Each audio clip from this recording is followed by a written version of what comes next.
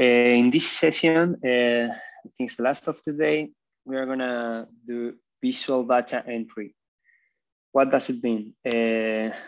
Well, we're gonna try to build something like this when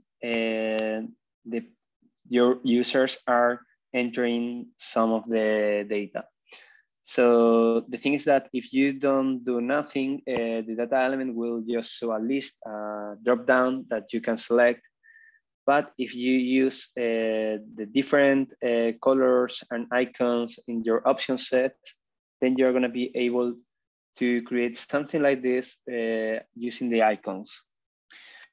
So let's go and see how you can do something like this.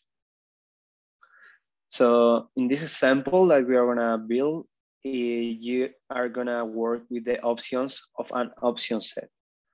So when you enter an option set, you have different options. If you check here, you have 3 different options for this option set. And when you edit it, it lets you change the icon. So the first thing that we are going to do is like select the different icons that we want to put to your different options.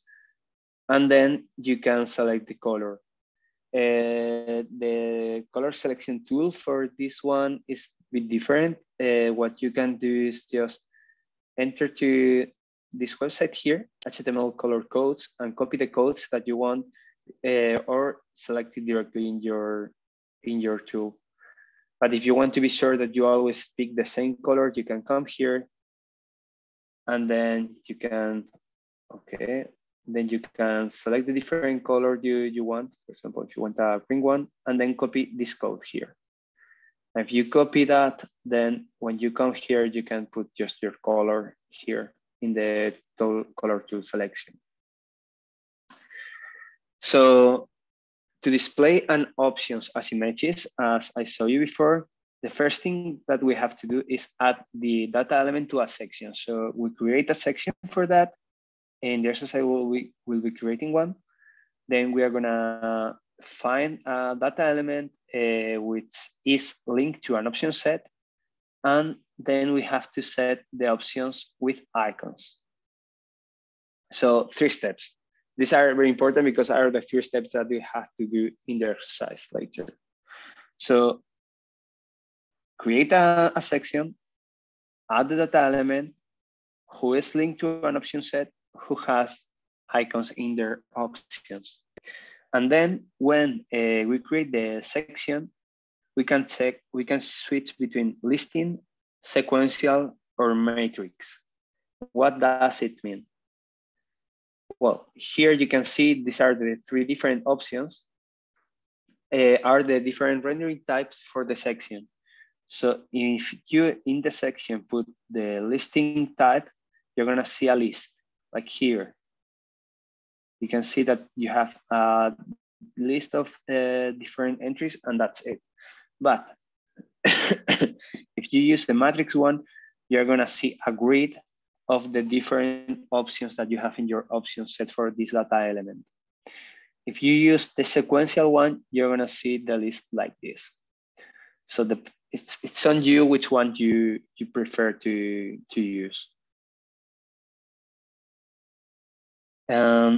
Okay, if you want to see all the information about this, it's everything in the documentation. You have here the link. You can just click here, and then you come, you see how that works, and you can see also different options that you have. Everything is here in the documentation. So let's have a look in the app.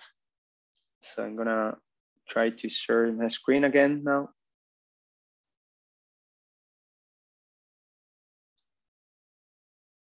Okay.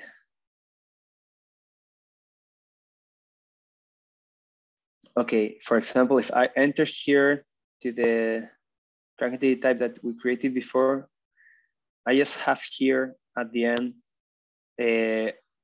another section that I just created. And if you check here, we have these 4 options for the option set. So it's just a drop down, a ruler drop down, and that's the default option. So you can check here, you can do whatever. So let's move to the server side, and then we can configure everything. So for that thing, first of all, we have to make sure that we have our option set ready. So if you check, we have if you put here test, you should see the test type. So in this case, this mine. This is the test type that we are showing. And then you have here the different options. So for that, I'm gonna just add some colors here.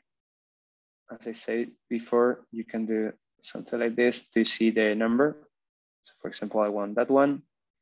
And the icon, I'm gonna just put some random icons here. So for example, this building here. Now for the next one, I'm gonna set another color. Oh, it's too green. And then put baby, for example. Now the next one, I'm gonna edit it. I'm gonna select another color, another icon. And for the last one, the same. I'm just selecting another color here. I don't know, here a yellow one. Then just, for example. And now that we have the different options in your option set, you can go back and check that your data element is having the same.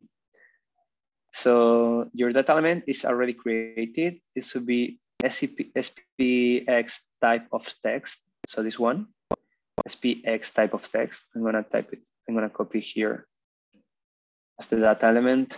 I'm gonna put it in the chat for before. I don't know where the chat is here. And then you can come here and see that the option set is the text type that we already defined. So now if you go to your program, you can go to your program stage here.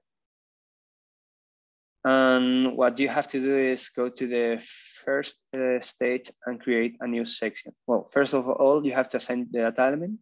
So you have to come to the data element, make sure that you have here the data element. So if you put here SPX, I have it here already, but you will have here, so you have to move it. And then when that's done, you have to create your data entry form. You can create a section. I already did, so it's that one. And if you create, you can put here the number of the section, the name of the section. And here in mobile render type, that's the tricky part. You have to put sequential or matrix. If you put listing, it will show that that's the default. So you will see the same that we were seeing before. You have to come here up and put another of the other two. I don't know, for example, sequential or matrix is the same. Then update. And then you have to add here your data element, which you can just filter here the data element and add it here. I already have it here, so I don't have to do it. And then you save everything, okay? And then if we came back here and we go back and sync our metadata again. So you can come here, come to the settings. That's very important. Then sync configuration and sync configuration now. So if you trigger this, you're gonna see like the syncing bar here. It's gonna sync your configuration. It could take a few seconds.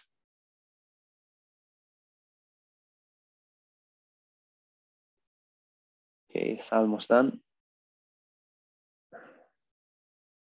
Okay, I think it's finished now.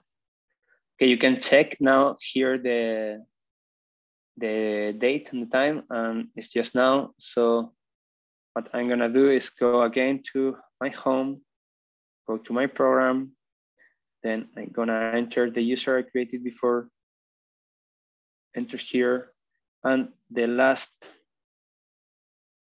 okay, that's kind of ugly because the icons are the colors I selected, but here you have, instead of a drop down, you have this selector. So you can just type on it and it will save. Or you can type the other one, will change. Okay, I think that's it for the exercise. Let's go to exercise now.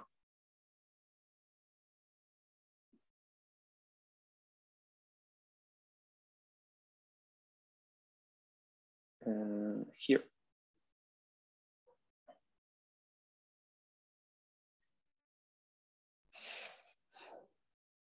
So what you have to do in this section, what we want you to learn is to know how to configure different option sets for visual data entry, and then now how to configure program stages for your visual data entry. So now it's your turn and you have a lot of time. You have almost half an hour to try to work on this. And what you have to do is configure the test result of the program stage to display visual data entry. You already have the option set created. You already have the data element created. You have to be sure that they are linked, and then assign the icons and the colors to the options of the option sets, and be sure that you have the correct configuration in the section. Remember, you have to put the matrix or sequential in the section if you want to see the results. And here you have the website that is saw you before, the HTML color codes. And here you can just click here, go and select the different colors. And yes, for the submission, in this hour, in this half an hour, you have to submit at least one screenshot. So if you do more option sets, you can also send the screenshots, maximum 3. It's also the data entry showing that one data element with visual data entry for the option sets with the different icons and colors. So you will have to do something like this. Like this one, and take a screenshot of this one and put it. That's it for me. If you need anything else, like more documentation, it's also here. So you can type here, go to the documentation and see how it's done.